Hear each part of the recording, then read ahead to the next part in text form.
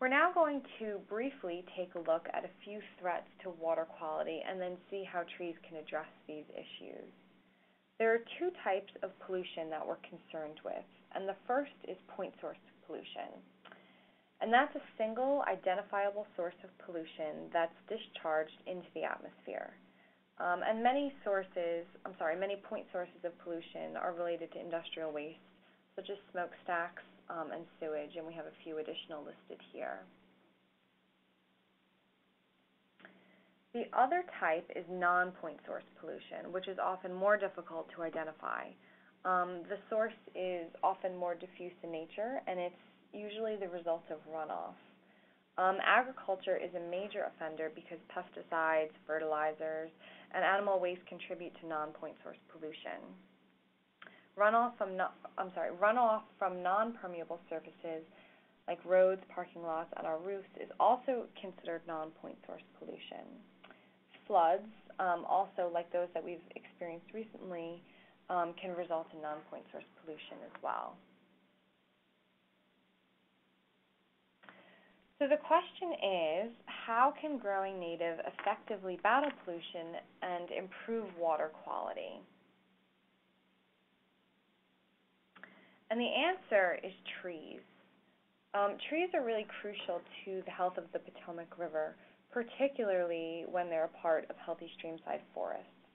First and foremost, trees filter runoff before it enters our waterways, and their roots work as a filtration system and can remove many of the pollutants that we find in runoff. They reduce soil erosion, which protects riverbanks and prevents harmful sediment from entering the river. They also regulate both air and water temperatures. A tree that provides shade on a riverbank will keep the water cooler, preventing the growth of harmful bacteria and algae, and creating ideal temperatures for fish and other river life. They also filter the air we breathe by taking in carbon dioxide and releasing oxygen. And finally, trees provide food and shelter for native wildlife that depend on them.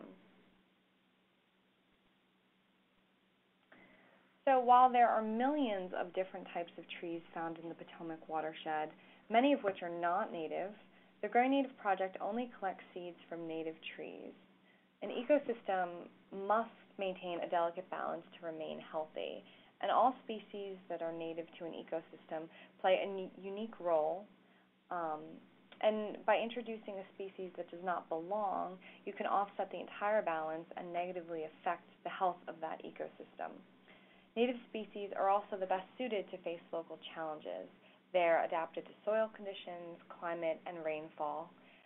They've developed defenses against local diseases and pests. As I mentioned earlier, they provide food and shelter for native wildlife.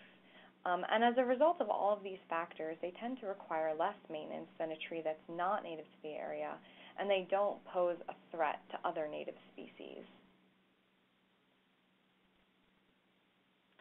So now that we have a good understanding of how Growing Native works, we're going to move on to the specifics of participating in the project. And there are two ways to participate, by holding or attending a seed collection and by hosting a drop-off site. And we're going to look at the collection site first. So you've decided that you want to participate in Growing Native, either with a group or as an individual. And the first step is going to be to choose a location for your seed collection. You can have an event anywhere within the Potomac watershed.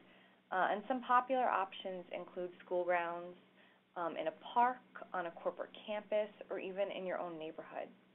And wherever you decide to collect, you want to make sure that you have permission or permit first if one is required. The Growing Native website is really an important tool because it has a lot of helpful resources, including permits for some parks. So the website is posted here. It's www.growingnative.org. And what you're going to want to do is click on the drop-off and seed collection sites from the top menu. And then it's going to take you to a map that looks like the one you see here. And all of these counties are clickable. So once you select your county, it's going to take you to a list, and then you'll be able to find permit information if there's any available in your area. The next step is to register your event. And again, you're going to visit the website, and you'll see a register link in the top menu. And then from there, you're going to enter all of your information, and within a few days, you'll receive all necessary materials. You'll get a package in the mail with bags and tags for collecting and labeling seeds, and you'll also receive an email with links to other necessary materials, such as liability forms, tracking forms for your event, as well as a list of native species that you'll be collecting. And here we see a page that just gives you an example of what that might look like. You can also find the list of desired native species in your area on the website. Every state within the watershed has a unique list that's been developed by the nursery, so be sure to consult the proper list before you begin collecting. It will also help you identify seeds by providing images of the seed, leaf, and bark, as well as a written description of the tree. Before you begin, you'll also need to collect liability forms from each participant, and that form is included in the email that you receive after you register. Next, you're going to hold your event. Be sure to have all the necessary materials with you, including the bags, tags, and your list of native species that you're searching for. When you're collecting seeds, you should only put one species in each bag and label it clearly. If you do require additional bags or tags, just contact the Conservancy and we'll get those to you right away. And then once the seeds are sorted, bagged, and tagged, you're going to bring them to your nearest drop-off site. Again, you'll visit growingnative.org, and you'll select drop-off and seed collection sites from the top menu. You'll get this map again, and you're going to click on your county, and again, the drop-off sites will be listed, and you'll find them there on the right. Finally, you'll complete the paperwork that was sent in your email, and you'll get all of that back to Potomac Conservancy. And you can either do this by email or by regular mail. And it's really essential that you complete and return all that paperwork because it enables us to track the success of the program and get your feedback so that we can make positive improvements in the future. The second volunteer opportunity that we're going to discuss is hosting a drop-off site. And anyone can really be a drop-off site coordinator, including foresters, teachers, organizations, or even individuals. All you need is a location that's accessible to the public.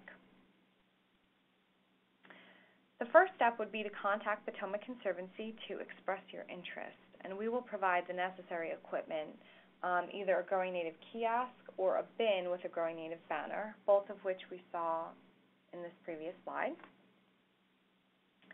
The option that you choose really depends on how much space you have.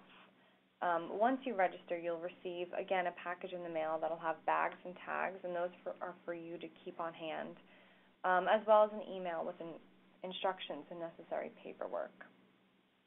As the seeds arrive, you're going to keep an eye on them to be sure that everything is sorted, bagged, and labeled correctly, and then you'll fix anything that's not done properly. You'll also use the paperwork provided to track all the seeds that come in. You'll be assigned a forester whose contact information you'll receive in the email, and this person will be picking up seeds from your drop-off site throughout the season as necessary. Whenever your bin is nearly full, you'll want to reach out to that forester to schedule a pickup, and you should expect to schedule about 3 pickups throughout the season, depending on how many collections take place in your area, and that will include one final collection at the end of October.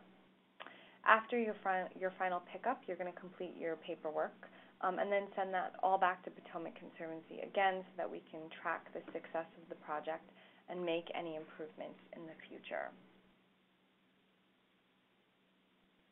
So at this point, I would like to introduce Tim Colbreth, who is a Chesapeake watershed forester with the Maryland Department of Natural Resources.